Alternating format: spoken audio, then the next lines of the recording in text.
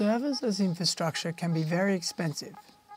That's what you realise when your team is trying to develop great, innovative products. But you end up saddled with massive overhead from running servers yourself. Let's have a look at an alternative measure for managing your infrastructure.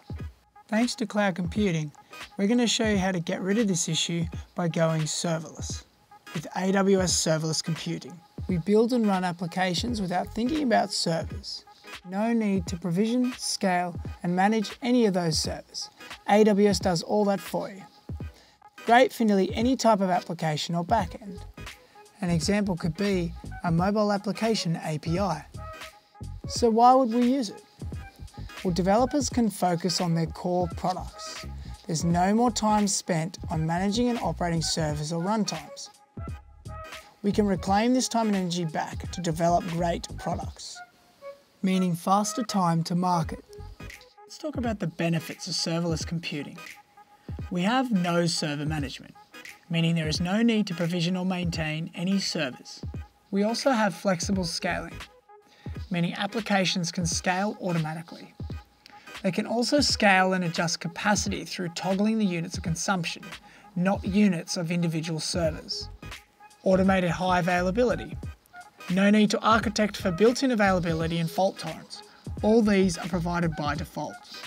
The AWS Serverless platform provides a set of fully managed services that you can use to build and run serverless applications. We have compute, API proxy, storage, data store, inter-process messaging, orchestration, analytics, and developer tooling, meaning you can focus on product innovation and faster time to market. Let's talk about compute. AWS Lambda lets you run code without provisioning services, meaning you only pay for compute time you consume, and you are not charged when your code is not running. API proxy. The Amazon API Gateway processes hundreds of thousands of concurrent API calls. It also handles traffic management, authorization and access control, monitoring, and API version management. Moving on to storage. Amazon S3 is a simple storage service for secure, durable, highly scalable object storage. This means we can store and retrieve any amount of data from anywhere on the web. Easy to use with a simple web service interface. Data stores. AWS AppSync automatically updates the data in web and mobile applications in real time. It also updates data for offline users as soon as they reconnect. Amazon DynamoDB. What DynamoDB is a non-relational database for applications that need performance at any scale. It is fast, consistent responsiveness, single-digit millisecond. It has endless scalability.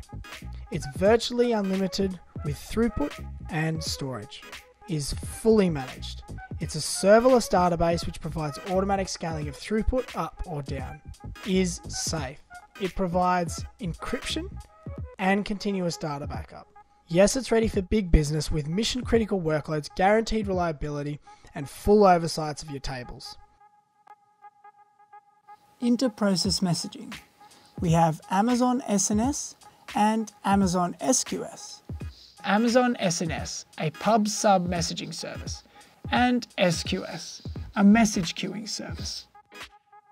Both these services make it easy to decouple and scale microservices, distributed systems, and serverless applications. What about orchestration? AWS Step Functions uses visual flows to coordinate the components of distributed applications and microservices, meaning we can scale and change applications quickly. Now on to analytics. We have Amazon Kinesis and Amazon Athena. Amazon Kinesis loads and analyzes streaming data.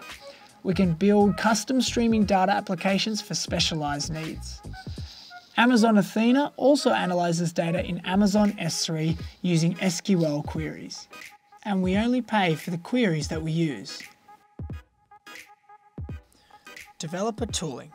Continuous integration and delivery, testing, deployments, monitoring and diagnostics, SDKs, frameworks, and integrated development environment plugins.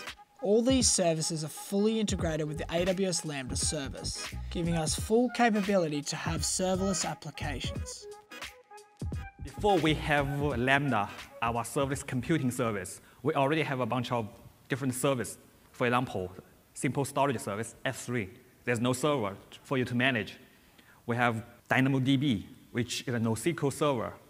So NoSQL database service, there's also no server. We have a simple queue service. If you need email, we have email service. Those are our manager service. The latest service is AppSync. It's a GraphQL service we manage for you, provide you a lot of other benefits compared to like RESTful services. Then you can stitch all those things together. You can build reliable, secure applications on AWS.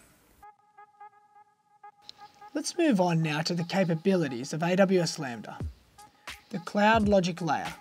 AWS Lambda has a control plane and logic layer for all your interconnected infrastructure resources and web APIs.